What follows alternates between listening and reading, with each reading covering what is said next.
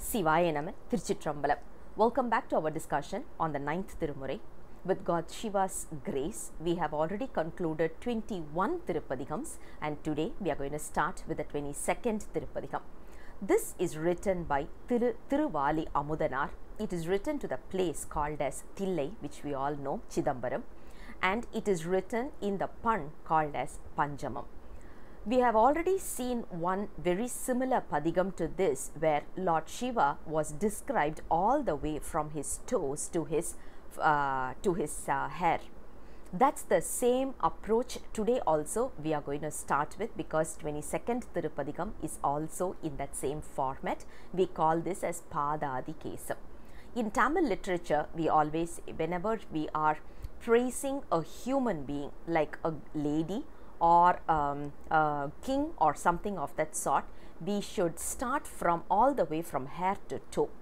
But when we are praising God, it must be the other way. They must start from the toes all the way to the head. That is how usually it is approached. So today we are going to start with Lord Shiva's beautiful lotus feet. The first verse goes this way. Thiruchitrambalam.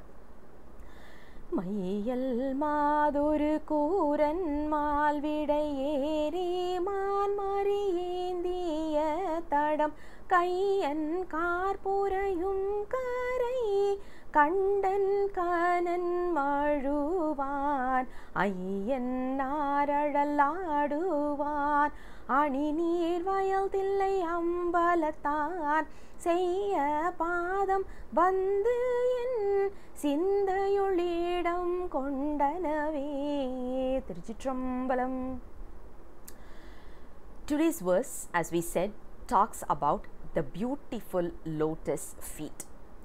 And why is the lotus feet given so much of importance in Saiva Siddhantam is because we all know Saiva Siddhantam aims for, as in when we say we are going to achieve realization, it means that we are trying to reach to his feet, Lord Shiva's feet.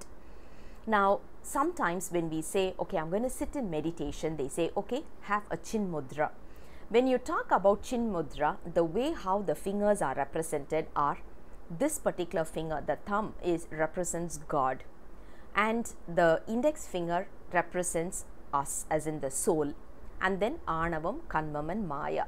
That's why when we see weddings, usually what they do is they tie these two fingers of the bride and the groom to say, my Maya and your Maya is going to be combined together to create a new Maya. But anyways, Anavam, Kanmam and Maya. Right now, if you look at it, the soul is attached so closely with Anavam, Kanmam, Maya, and it is away from Lord Shiva.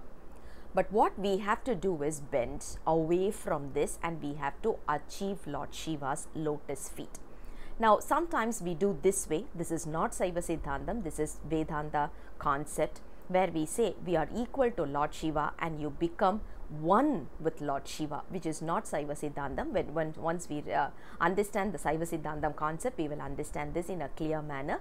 What we have to do is achieve Lord Shiva's lotus feet. That is what this particular chin mudra represents. So what we have to do when we are sitting for meditation is this mudra is more important.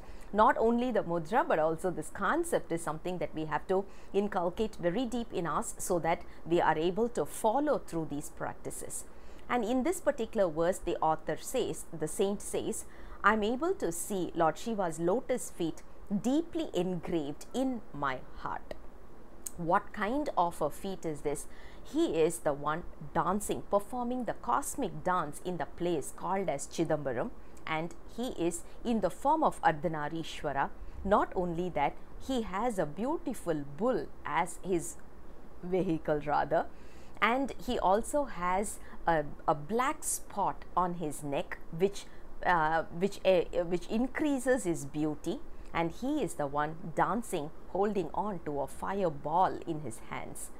And he is the one performing the dance, and that particular lotus feet is the one which is deep inside my heart.